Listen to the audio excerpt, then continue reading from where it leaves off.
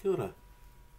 My name is Tony Wallace and I'm doing a short video today on getting your Erlang environment ready for use.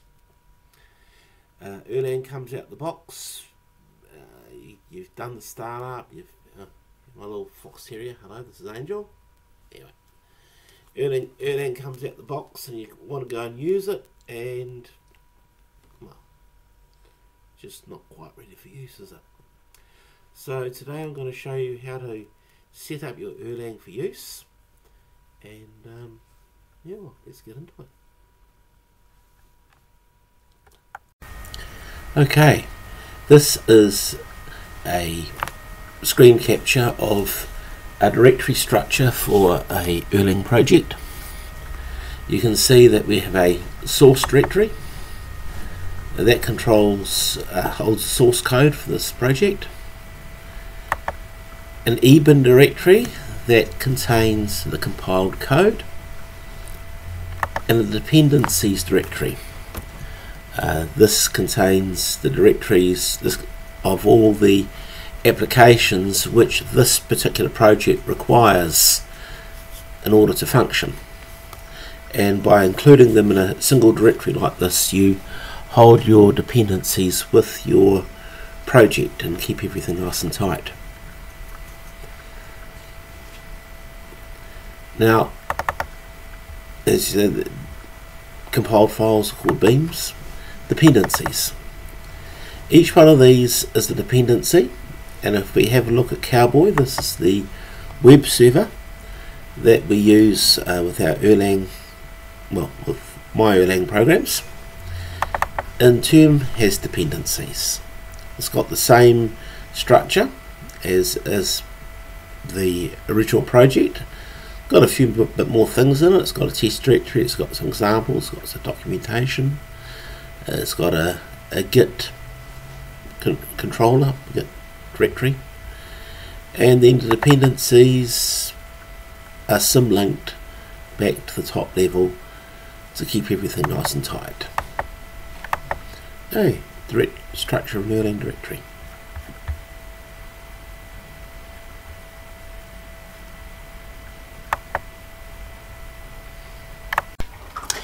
Hello, well, first thing we're going to look at here are the problems that you get when you run Erlang straight out the box. The first one we're going to do is the editor. So we're going to try and edit a source code file.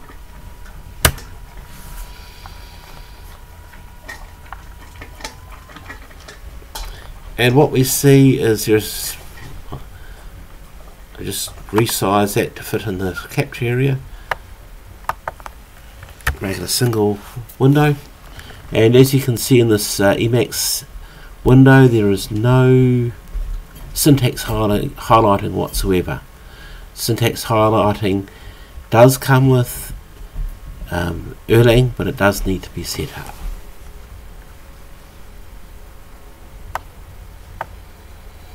Okay, the second problem is this. We'll start Erlang, and we'll try and run hello server 1.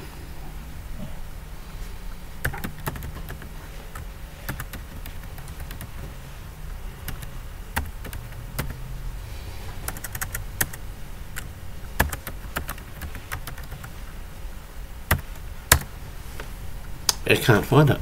That's the second problem we've got. We've already looked at the directory structure, we know that program is there, but it simply won't run.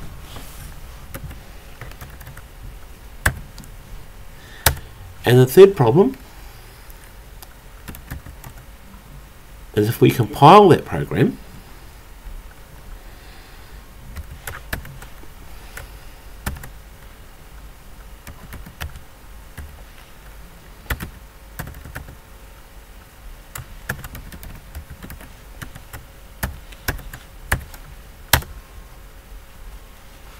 now we exit.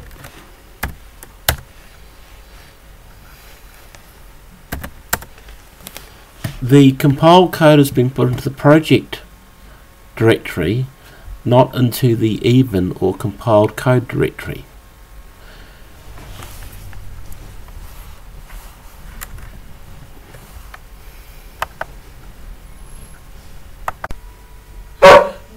Okay, so we're searching now for the Erlang installation that's been put into your system.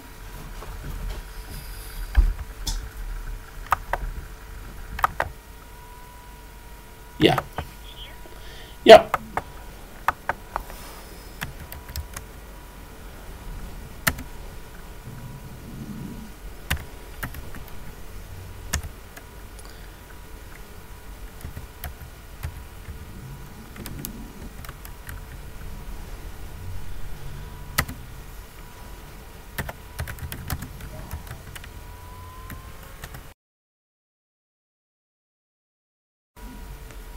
This here is the .emacs file with the required paths installed to load your Emacs mode.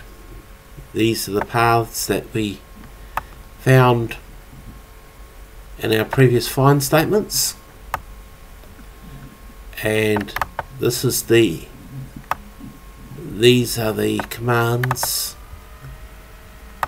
that need to be added to your Erlang system, no, emacs file, so that syntax highlighting takes place.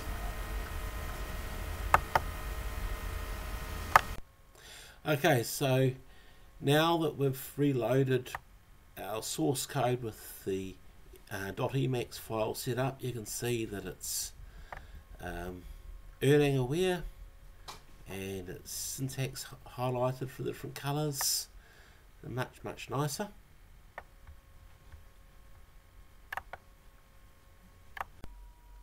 Okay, well now we're going to have a look at the .erlang file.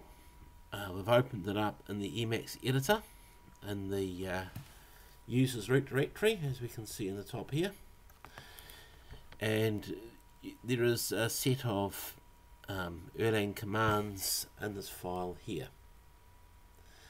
Now the first one writes a message to stand error saying, telling us that the .erlang file is indeed running. The second line here adds the compiled code directory to the path that is used by the Erlang interpreter. And these lines here, these two lines here, they add the ebin, or the compiled code directories for every dependency into the path as well. This, as we can see here, we locate all the directories inside the dependency directory, and then we generate a path with the file name join function that starts off with the current directory followed by depths, followed by the dependency that's currently under consideration, and inside that the ebin directory. And that X here is instantiated from this list of depths, this section between the square brackets being an Erlang list comprehension. What I did wrong was I forgot to start the Erlang interpreter. So if we do that again.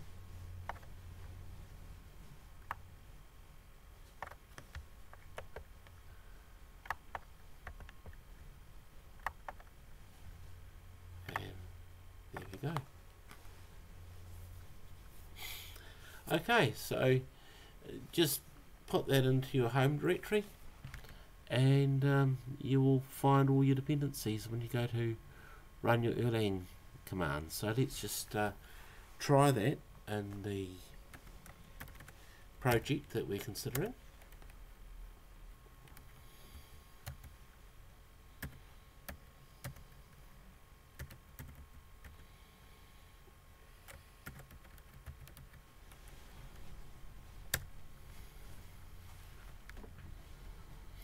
Okay, and so remember last time we tried to run that Erlang start hello server 1, it crashed and died. This time it started up the web server and it's looking good. And there we go, hello, all works. Go back to, you can see that the progress messages have all been running. So as you can see, now that we've got the .erlang file set up, everything runs a lot smoother. There is one final thing we have to show, and that's the .makefile, and we will do that now. The screen here shows the emakefile, which is this file here, which tells how Erlang should make a source code, make a program from source code. And so if you have a look at this one here, everything that is in the subdirectory source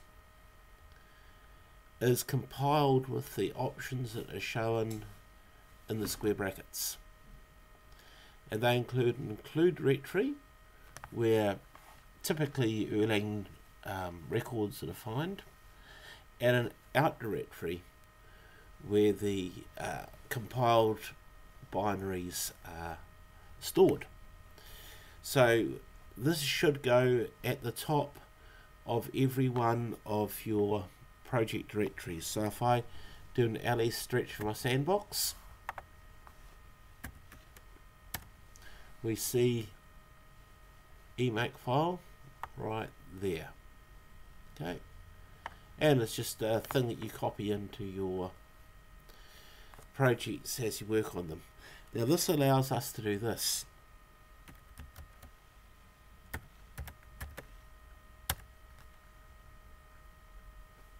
And you can see there's a program called record match that needed to recompile. So if we put that with alongside some of the other things that we've been doing, there's a compile, there's we'll do a run,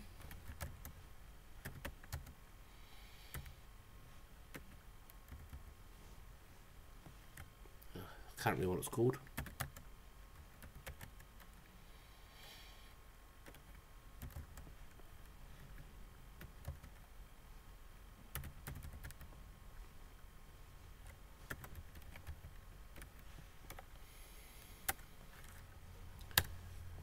There's a test run.